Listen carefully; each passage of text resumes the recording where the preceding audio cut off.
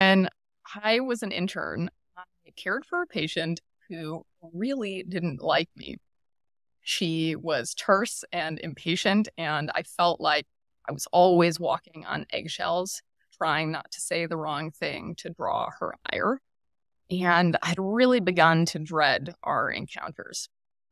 And one night, she was put on droplet precautions to rule out a respiratory viral illness. And so the next day, before I went to see her, I put on a mask and a face shield.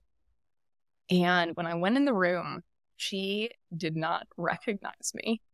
And before I could say anything, she just says, "Oh my God, thank goodness, a new doctor. That other doctor was terrible." And then she proceeds to enumerate all of my many, many shortcomings. And some of them were unfair, but mostly they were guttingly accurate. And it is a really weird experience to have someone give you this totally unvarnished, unguarded opinion. And, I did not have the courage to tell her that that other doctor and I were one and the same. So I think I murmured something about, "She'll be back tomorrow." I just felt totally crushed. And, Yeah. I think we all want to have this growth mindset, but sometimes getting critical feedback is just really hard to hear. Yeah. And I felt like she had held up this mirror and reflected all the doubts that I had about myself.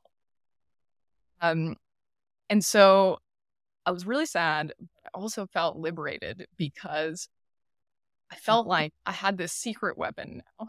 And I knew that the main thing that had been bothering her was that um, there were a lot of consultants offering their expert advice, but she felt like the communication was not strong and that there wasn't someone leading the ship. And so the next day, I took what she had said and I asked all of the consultants to come and meet together at the same time in her room and talk about the plan together. Wow. And I can't say that she was exactly pleased, but our relationship really thawed after that. I think even though it was hard, I was grateful that my doppelganger had received this information. But I just wish that my real self had had the courage to just ask her what was bothering her. And I could have learned Yeah. information sooner.